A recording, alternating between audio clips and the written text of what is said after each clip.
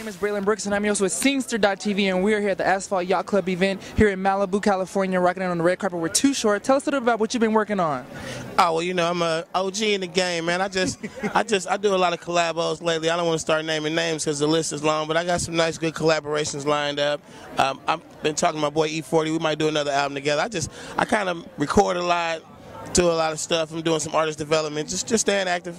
So do you manage any other independent artists that are out there right now? Not managing. What I do is I just assist in the artist development phase. Well, I like to, you know, take young artists and give them the opportunity to, you know, have somewhere really professional to work at and right atmosphere and whatnot. I've been doing it for years and years. That's what I do. So what encouragement do you have to give to other artists who want to, you know, become prominent in the industry like you've become? Well, it's a work ethic, really. I'm like, if you're gonna chase that dream, don't just dream it, you know, really go after it, like really do above and beyond the call of duty what it takes to achieve those goals. So just, you know, I like to say work harder than anybody else. So how can I ask you a question? So how does it feel when you hear your records playing on the radio still to this day?